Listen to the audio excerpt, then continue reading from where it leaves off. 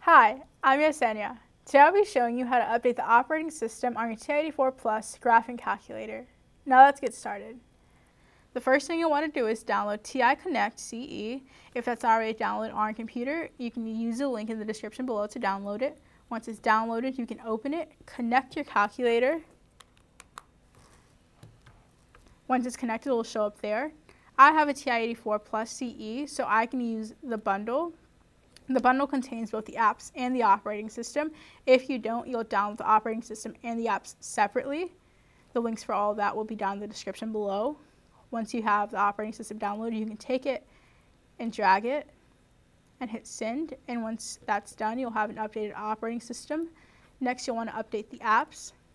So you can download all the apps using the link in the description below. Take all the apps, drag it, and hit send, and then after that's done, you'll have both an updated operating system and apps on your TI-84 Plus graphing calculator. If you want to learn more, you can subscribe to our YouTube channel and visit us at education.ti.com. You can also follow us at TI Calculators on Facebook, Instagram, Pinterest, and Twitter. Thanks for joining us. See you next time.